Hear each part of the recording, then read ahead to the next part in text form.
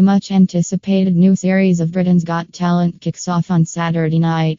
However, it seems things got off to a rocky start for Judge Amanda Holden, who was left furious after being called a dog by an 8-year-old comedian on the show. According to The Sun, the actress, 46, had words with the parents of Ned Woodman after he made the shocking joke about her during his stand-up comedy performance.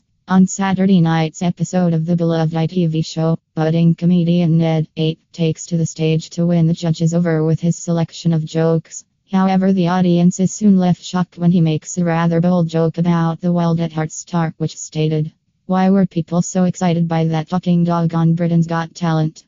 Amanda Holden's been on it for years." The blonde then reportedly expressed her disappointment with the joke to Ned's parents after it emerged his dad Liam, who is a comedy writer on BBC series Not Going Out, was the one behind the punchline.